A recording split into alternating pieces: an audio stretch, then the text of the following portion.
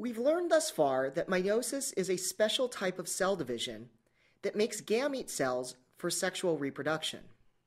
The most important distinction between meiosis and mitosis is that the daughter cell chromosome number must be reduced. To put meiosis into everyday terms, let's consider the chromosomes as cookbooks again for a minute. If mitosis was like some crazy person making copies of every one of his cookbooks, meiosis is like two roommates trying to split a cookbook collection.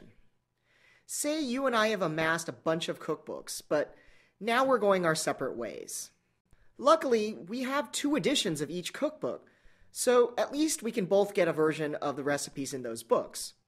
Now, if we have a lot of cookbooks, and those cookbooks are kind of poorly organized, it'll be easiest to identify both editions of each cookbook before tossing any cookbooks into our piles. This will ensure that neither of us get 2 editions of the same cookbook, or no version at all. This is basically the problem facing a cell undergoing meiosis. 2 cell divisions occur during meiosis, and the events of the first meiotic division, meiosis 1, address the problem of identifying and separating pairs of homologous chromosomes.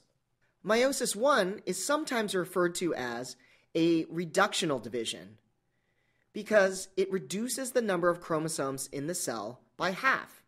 The meiotic 1 cell division consists of 4 basic steps: prophase 1, metaphase 1, anaphase 1, and telophase 1.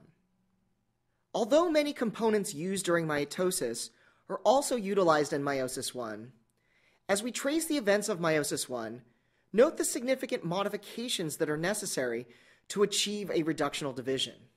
Just like mitosis, the first meiotic division is preceded by interphase. During interphase, the chromosomes replicate, meaning that each chromosome is composed of 2 chromatids prior to meiosis 1. During this cell cycle step, the centrosomes also duplicate.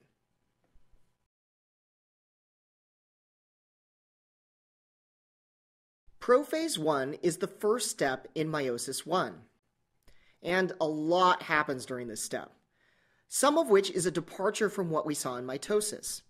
During prophase 1, the chromatin condenses. The centrosomes move to opposite poles and begin to produce spindle fibers. Homologous chromosomes search for their partner homolog in a process known as pairing. Crossing over occurs between homologous chromosomes. Note that genetic information is exchanged between homologous chromosomes as a result of a crossover event. More importantly, the crossover event also serves to hold the homologs together so that they can be properly oriented on the meiotic spindle. When the homologs become physically linked together, the entire structure is referred to as a tetrad. And this makes sense because tetra means 4 in Greek, and there are 4 chromatids in a tetrad.